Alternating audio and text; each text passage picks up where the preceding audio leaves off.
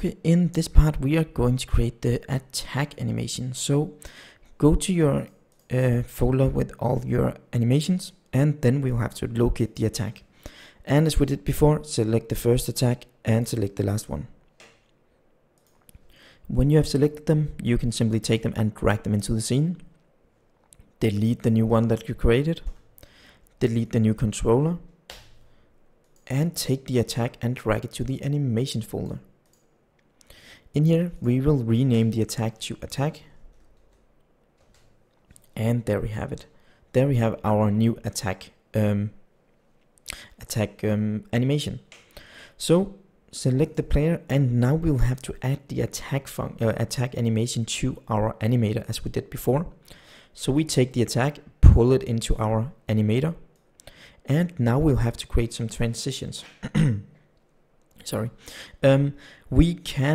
We'll need to be able to transition to attack from run. So when we're running, we should be able to click the attack button and he starts to attack. And when we are idling, he should also be able to attack.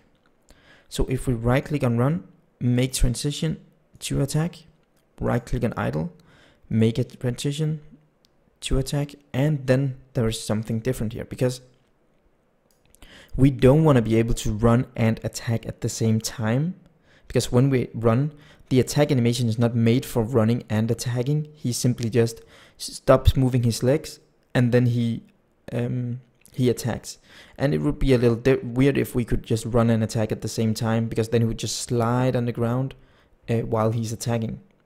So to prevent any weird movement, we will not be able to transition from attack back to run. We will have to go to the idle, and then from the idle to the run, if anything, if we're still pressing the button. So if we right click on make transition on attack, and then we put it back to idle, so then we'll be able to go to attack from run, but we will not be able to run back to run here. We'll go to idle, so we stand still, and then move to the run. Again, we will not need any automatic transitions here. So click on the arrow, remove has exit time, remove fixed duration, and set transition duration to 0. And the same goes for the other ones. Just add these values here on all of the transitions you just created. Okay, so now we will have to make a transition from idle to attack, or make a condition, and the same goes for run here. And the transition condition that I have chosen is simply just a what's called a bool that can be triggered. So, sorry, not even a bool, just a trigger. So we'll have to create a trigger. So the difference between a bool and a trigger is that a bool can be true or false. A trigger will simply just need to be triggered, and then it executes whatever is on the other side of the trigger. So let's create a trigger. Click on the parameters and click on the little plus button here, and then you can see we have float, integer, bool, and trigger. So we have to select the last one here. So this is our trigger, and we can simply call it attack. That makes sense because it's going to trigger our attack. From our run, we can select our arrow between the two animations, go to the list of conditions, click the plus, and then select the attack trigger here. Then again, we will have to go to the transition from idle to attack, click on the little arrow, and we will have to select the condition again, click the plus, click the attack, and that's it. Okay, so actually we will need to have some exit time on our arrow back from attack towards idle. I just forgot about that, so we don't need to remove has exit time, because we will simply need to go from attack to idle when he's done attacking. So we will not need to trigger anything. We will want it to do this by itself. So when the attack animation is done, we transition down to idle. So has exit time needs to be selected, and I think fixed duration can be set to those 0.25. We can always change this if it looks weird. Yeah, so just keep on the has exit time at least, so that it runs through the animation before it actually starts to go back to idle. So let's try to play this. If we play the game now, he's simply just standing idling. If we click on the attack here, it should trigger to attack and then it jumps back, as you can see. You can click it again and it triggers the attack animation and he throws out his attack here. Okay, as you can see, he is jumping to the left whenever he's attacking, and we would like him to attack on the spot that he's standing on. And the reason he's jumping to the left is because of the pivot point of the sprite, because these animations here are not the same size, so the attack animation images are larger than the idle, so that's why he jumps a little to the left and up here. So we'll need to adjust this. So basically, while playing the game, don't stop playing it, because we'll want to test this out all the time. When we adjust it, go to the sprites, go to the characters, select all the attacks, all the attack animations here, and then you can go to the pivot point here. So right now the pivot point is set as center, and the center of the sprite is not the same. The sprite is not the same size, so the center is not the same place. So select the pivot and then go all the way down to custom. And you can see here X is 0.3 and Y is 0.55. We will have to adjust this so that it fits our needs. So basically we will have to change it a little. Let's say that our pivot here might be maybe 0.2. Let's try, see what happens. And we click apply. And then if we attack now, he's actually moving forward instead of backwards, as you can see here. And that was a little too much, right? Because he doesn't need to move forward when he attacks, he needs to stand on the spot. So maybe something in between 0.3 and 0.2. So instead of 0.2, then try 0.222 maybe. Apply. Let's try again. Yeah, now he's just turning his foot and attacking. Maybe a little less. It's like you can just adjust this until it suits your needs. I'm gonna go with 0.23, I think 23. Yeah, that looks fine to me. Now he just leans a little forward, but you can see he's always also moving a little downwards when he's leaning. Maybe we're not interested in that. So we can also go to the attack animations here and adjust it to 0.50 instead. Apply. See if that changes. Oh, now it goes more up, so that's the wrong direction. So it actually needs to go to 0.5, let's say 5.8. Now it still goes a little down. So basically, yeah, keep adjusting this until it fits 5.6. I'm just gonna go with that. It still goes a little too much down, I think.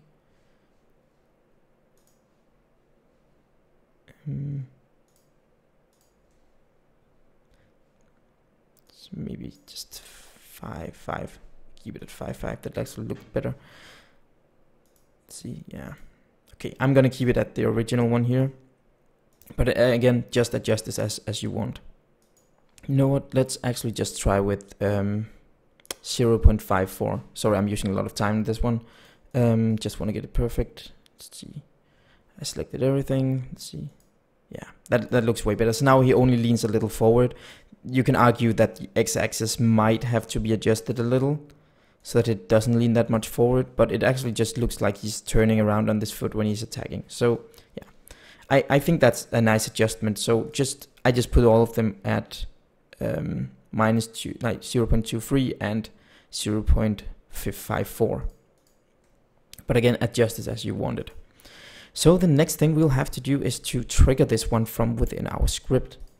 And to do that, we will have to add a new function called handle attacks, because we already have handle movement, and we'll have to make a private void handle attacks.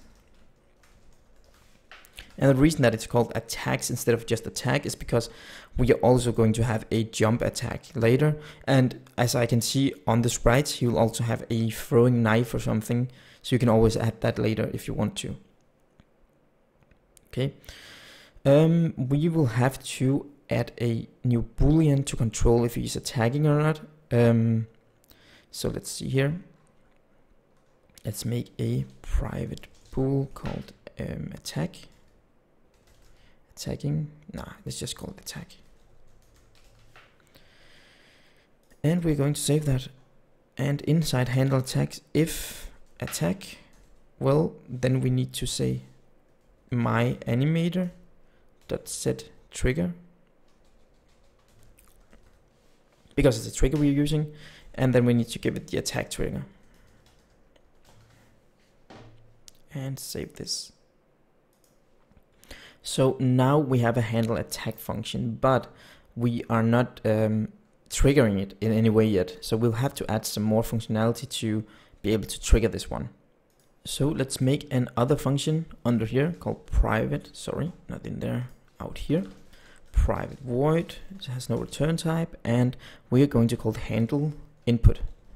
So this function is going to handle all our input for attacking, jumping, and so on. So we are going to make an if statement that says if our input dot get key down. So when we press the key code dot lift control, for example, or let's say shift, lift shift. So when we press the left shift button, then we would like the player to attack. So what we're going to do here is to say attack equals true.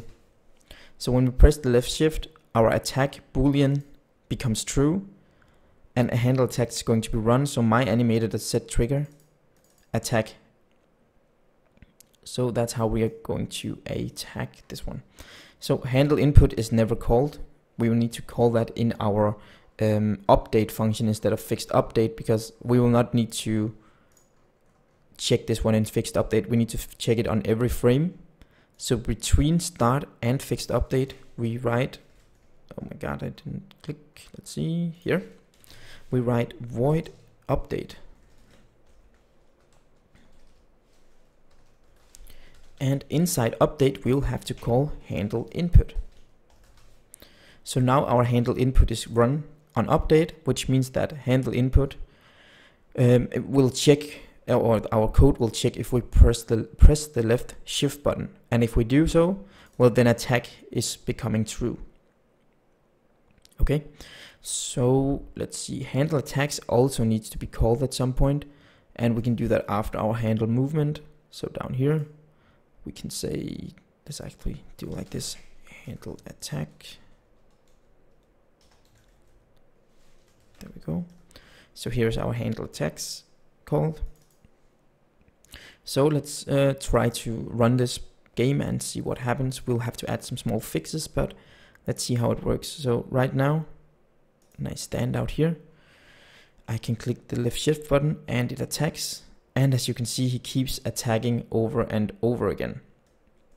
So we'll have to do something about that, of course. But right now you can see that he can play the attack animation here.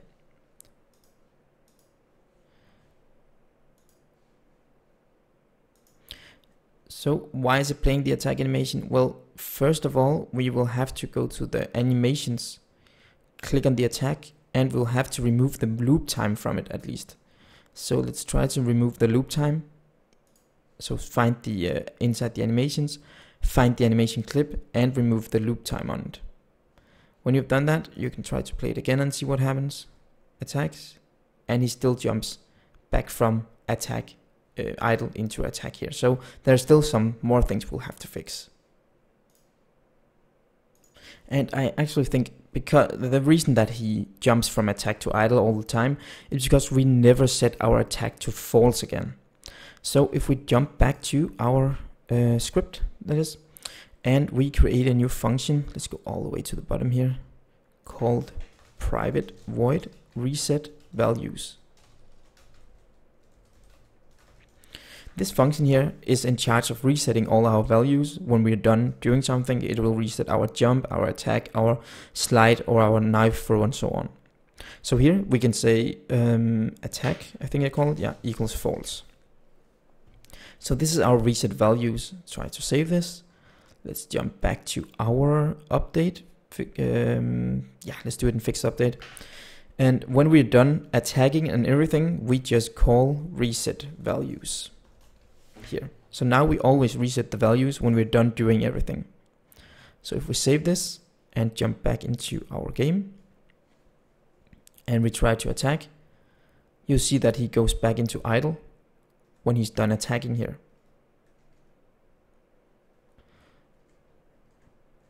But as you can see here, there's nothing stopping me from moving when I attack. As you can see here, I can run to the left, and when I'm running, I attack, and then he keeps sliding and just throwing his sword right there. So we need to add some functionality so that he doesn't go from attack or from run to attack here, or at least we need to stop him from running when he's attacking. So let's try to add that first.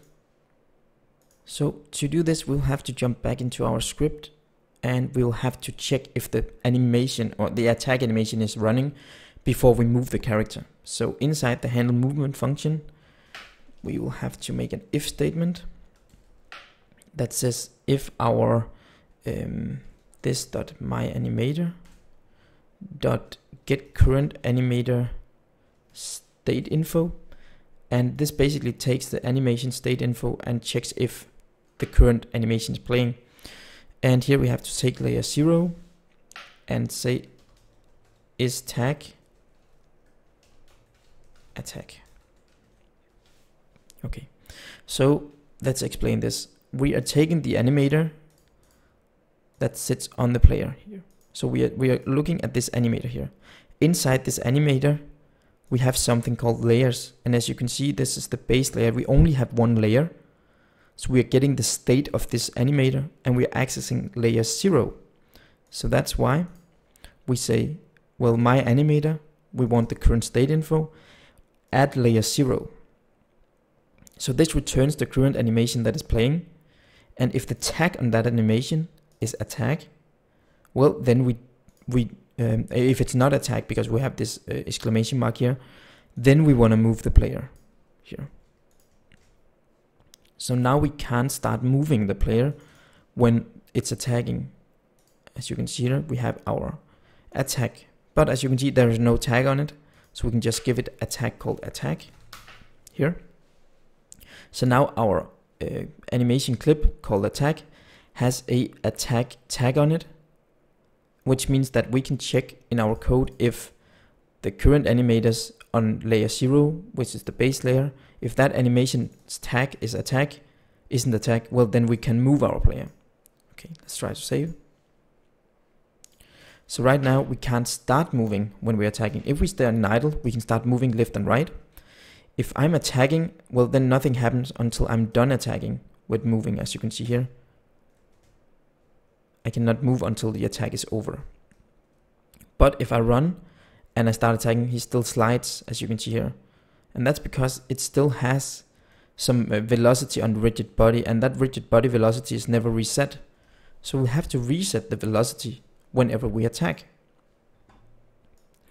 So let's figure out where to do that. Yeah, we can basically do that in our attack, handle attack here. After we have set the trigger attack, we can simply say my rigid body dot velocity equals vector2 dot 0. There we go. So save this. Now we set the velocity to 0. So let's see what happens when we run. And we attack. Boom, the character stops running. So now we cannot run while attacking.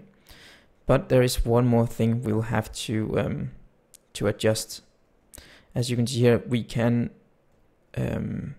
keep attacking. If we press the attack button, as you can see here, it kind of bugs out, because now if I press the attack button more times, then I can actually manage to run while I'm attacking here, as you can see, and I can turn and do lots of other stuff. So we'll have to make sure that we don't start a new attack before the original attack is done. So we'll have to add that functionality. So basically we'll have to go to our script again, and in this if statement we'll have to go up here in the handle movement, take this whole one that makes sure that we can't move while attacking, and put it after the attack here. So say and we're not attacking, we're attacking.